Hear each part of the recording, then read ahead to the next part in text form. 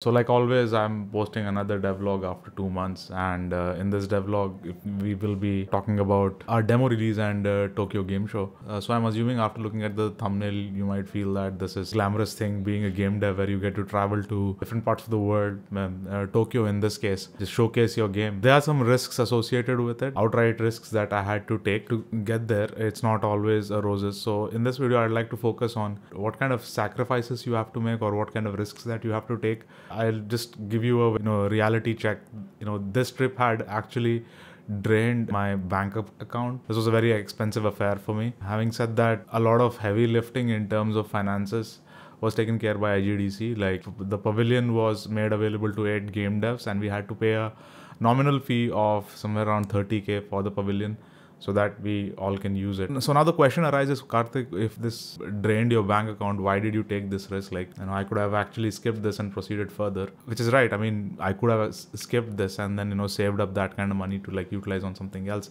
So the first thing, the reason why I had to do this is that because I was selected by IGDC and Indian Game Developer Conference. We were part of the India Pavilion, if you can see. Since we were a part of that, and like that is some sort of a validation from an entity saying that whatever you're doing it's at least you're getting some sort of an eyeballs and like recognition. Initially, I had said that this is out of my budget and I'm not going to be traveling to Tokyo for Tokyo Game Show. But then I had to reconsider this because Tokyo Game Show is a platform where you can actually showcase your game and get like a genuine feedback, if not a little bit slightly biased feedback. These were the two big reasons why the risk was worth it. By the end of this video, I'll also be talking about some good news on the horizon. So the other thing that Tokyo Game Show had offered us was to like gauge the audience, basically, like because people were playing game in front of you could figure out what exactly they are feeling, as in like if they are genuinely interested in the game or they are getting bored,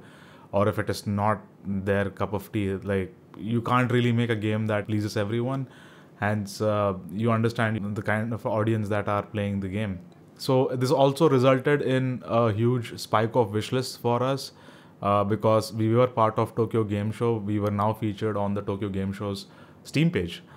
This had enabled us to get more visibility, and whatever we've garnered through organic traffic with just like promoting word of mouth or like Reddit posts was nothing close to what Tokyo Game Show has gotten us. I mean, again, still in the grand scheme of things, if you compare to other games, it's still less, but it's a joy for us because it's a small win that we feel that needs to be celebrated, which we haven't got before.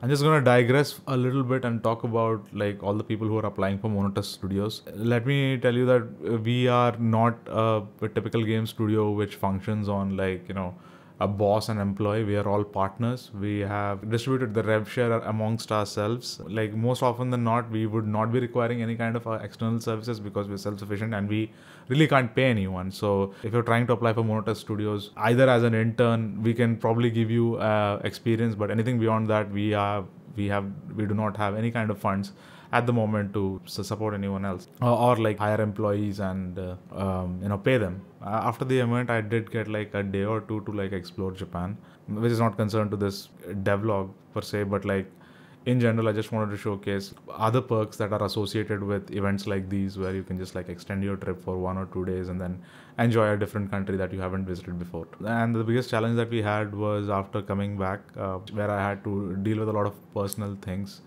I had dealt with a lot of jet lag where my sleep cycles were disturbed, so because of which we couldn't function.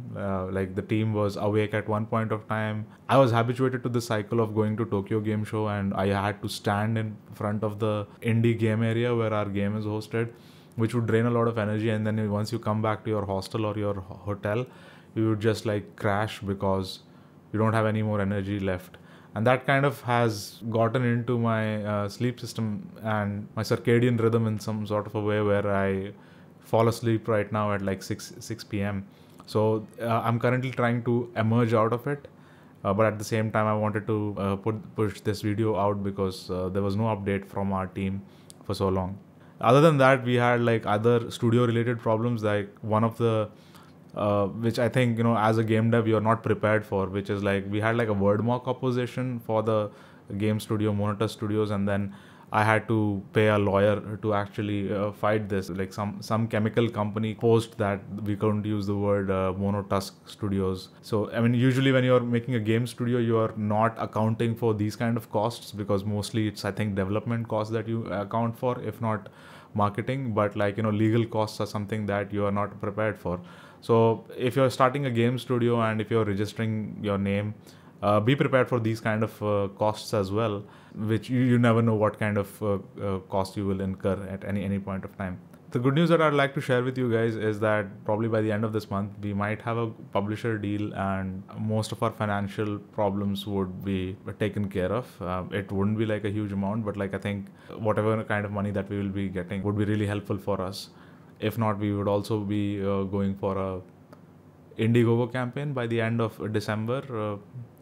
That's also on the horizon. So once we sign this publisher deal officially, I will announce the publisher name and put out another devlog in the future. But other than that, I think everyone knows that like Palm Sugar: A Village Story, the demo is out on Steam. I'll link the demo in the description so that you guys can play. Let me know how you feel about the game in the comments. There's also a Discord server that I'll be linking where you can join the community, and if you want to be a play tester, feel free to join the Discord server. Thanks for watching. Stay tuned for the next devlog for further updates.